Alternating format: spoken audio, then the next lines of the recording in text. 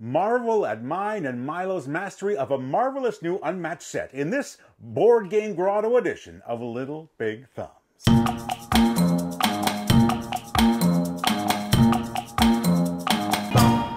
Welcome to Little Big Thumbs, a channel that's all about finding great games for little players and big players. My name is JP. And I'm Milo. And this is an episode of Board Game Grotto. Yes, it's a Little Big Thumbs series focused on the big thumbs of board gaming. That's right. And at the beginning of the year, we set forth for ourselves a challenge to play 2 games 100 times each. And one of those games is the wonderful world of Unmatched, a miniature skirmish game from Restoration Games. Unmatched places players in the shoes of legendary characters from history and fiction, represented by a deck, a hero figure, and sometimes also sidekicks and other various tokens. The goal is to move around the board, attack your foes, and reduce their health to 0 to be the last hero standing.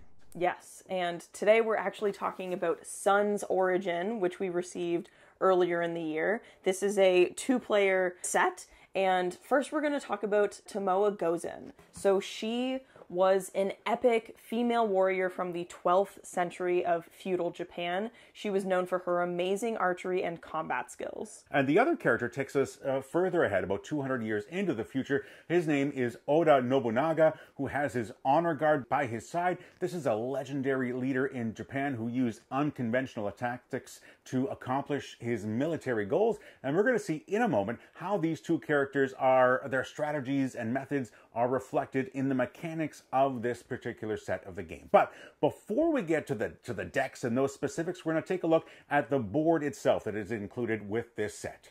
So our board from Unmatched Sun's Origin is called Azuchi Castle. This is a structure that was built by Nobunaga at the height of his powers, at the height of his strength. And it's very much a fortress in the way that it is built with several stories to it. There are several layers to this board, several heights. Sometimes it's tricky to move around this board.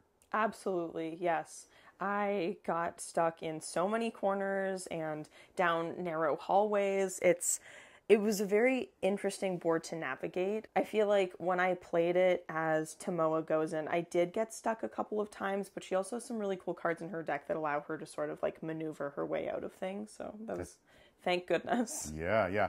And I think it's worth mentioning that these are two like really diametrically opposed characters in that there's one, Tomoe Gozen is a single unit character that has the ranged ability, and there are parts of this board that really allow her to strike from almost across the entire board because of the way those layers, those levels, those stories of the boards are built. And opposed to that is Nobunaga, who not only can only attack in close range with melee, but has these two guards. Each of those guards has their own health dial, which is the first time we've seen that in Unmatched. And so in many ways, these are two characters that couldn't be more different. And somehow this board manages to play to both of their strengths in unique ways. It really does. I've played this set a few times now, and I feel like some games it's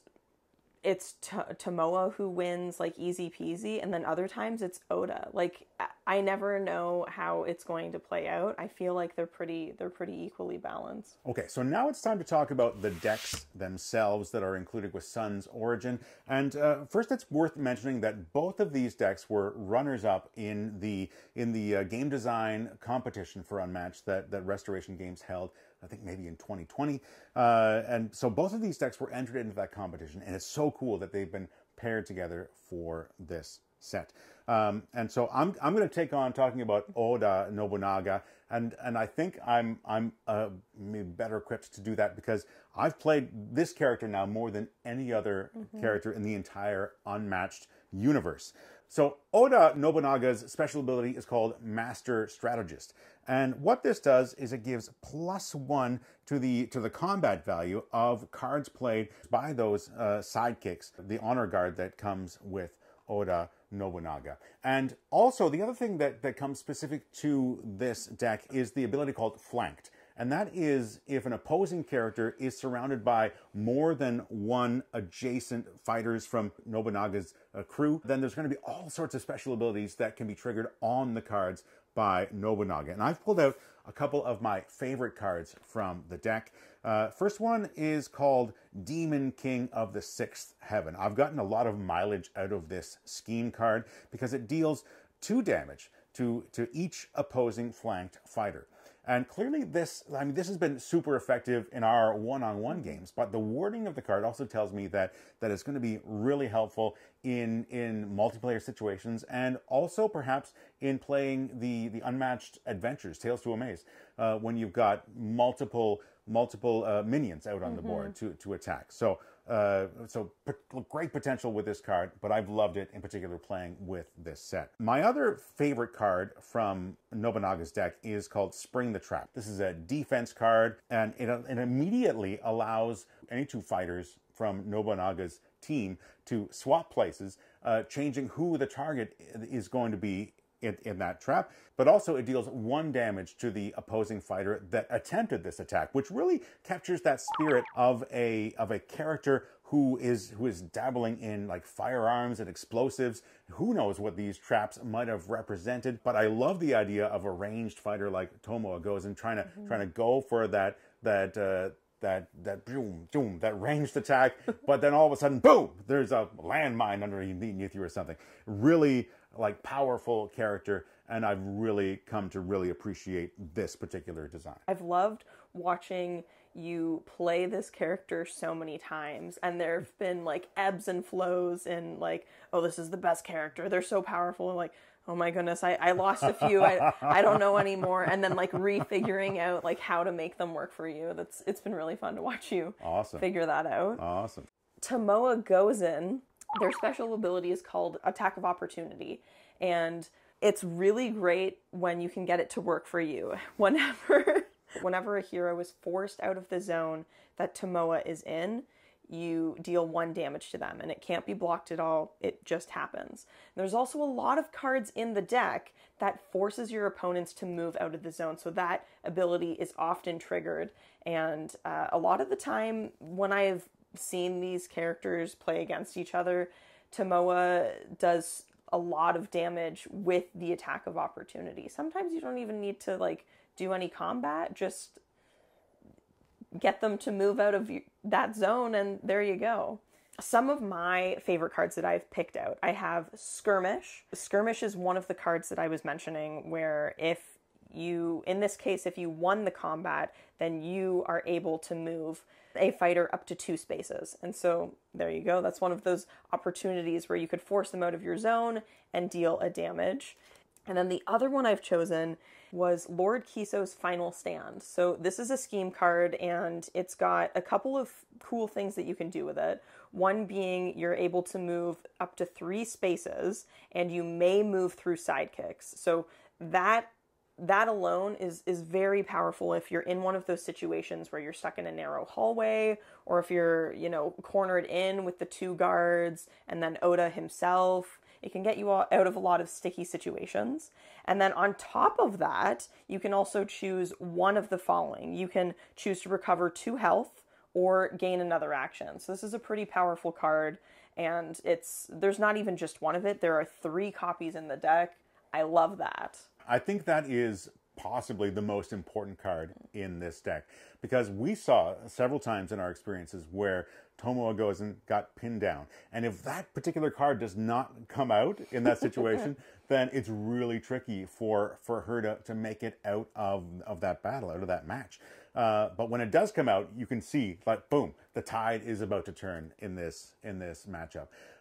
What I particularly love about this deck, about Tomoe Gozen, is the story that emerges as she's playing. As you said, her special ability specifically targets the hero. It targets the other miniature, not sidekicks. And several cards in the deck also specifically target heroes. So she's encouraged to have that showdown with basically a big bad, trying to have that honorable final battle, whether it's to her detriment or her benefit. She wants her final story to be one that will be told for ages to come. And clearly it worked, because she's in an Unmatched set. These are two amazing, marvelous characters, but clearly they're also flawed in their own unique ways. Nobunaga, if the two honor guard sidekicks are removed from the board, he's in big trouble. He doesn't have a lot of heavy hitting cards that are his alone.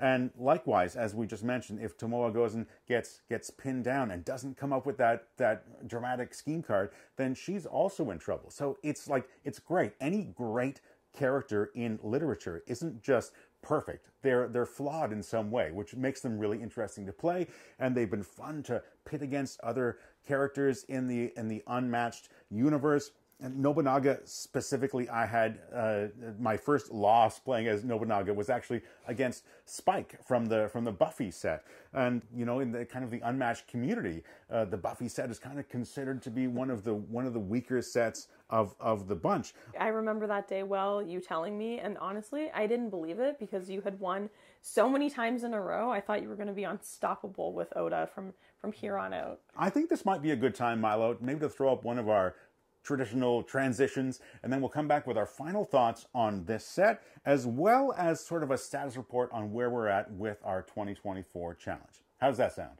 Bring on the diddly diddlies. All right, we'll see you in a moment.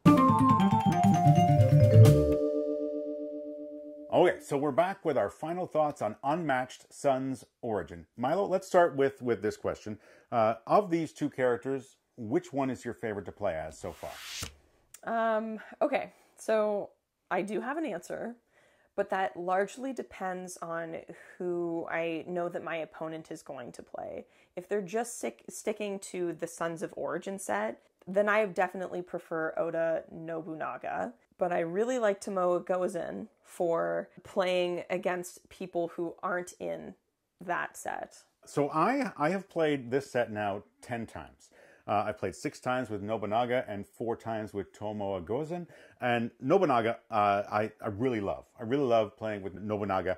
But Tomoe Gozen, I think, is the one that I'm most excited to explore heading out of this set. I just love, as I mentioned before, I love the story that she tells. And I haven't really mixed and matched a whole lot yet with the other boxes of Unmatched. And I'm looking forward to doing that. Maybe a little bit more with Tomoe Gozen, just to see how far I can push her various abilities, literally push those other characters out of the zones.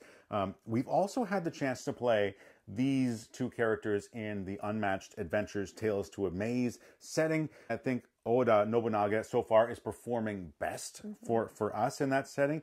Tomoe Gozen is a little bit tricky because her special ability specifically refers to targeting heroes. Several of her cards refer to targeting heroes, and there are no heroes that we're battling against in Tales to Amaze. There are villains and there are minions. Now, I will qualify that by saying that the designer of this deck has popped into a BGG forum to say that you might consider trying to consider villains as heroes, specifically for these mechanics. And so I think it remains to be seen whether that swings between Tomoe Gozen being underpowered with not considering villains as heroes, or the other way, perhaps being overpowered with her ability to really poke away at the big bad in that game. So Milo, my next question for you is going to be, would you recommend Sun's Origin for newer players to Unmatched?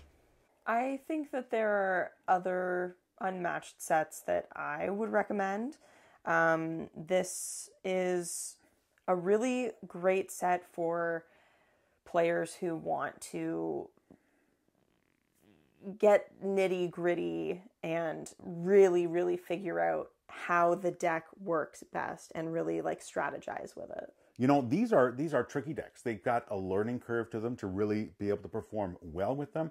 However, they don't have any extra rules overhead to them. They're really classic in the mold of some of the first Unmatched sets. There's no tricky board mechanics. There's no like boost tricks like the Houdini deck has those extra mechanics to keep track of. So in that sense, it's like a very simple kind of streamlined version of Unmatched, but they do have a learning curve to them. So it's tricky. It depends, I guess, on the people that we're recommending too. But I think this does have the potential to be a decent foray, a first foray into the Unmatched universe, especially if these two characters call you, if they speak to you, because that's so much what this system is finding a character that resonates with you in some way.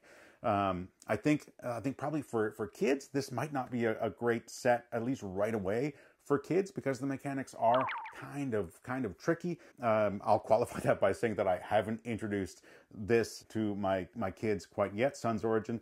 And so my final question for you, Milo, is going to be for rating this game. I don't want to just give it an arbitrary score. What I want you to do is tell me what your 10 out of 10 Unmatched set is, and then as a benchmark, if you can give this like out of a 10-point scale, how would you rate this game versus your 10 out of 10 Unmatched?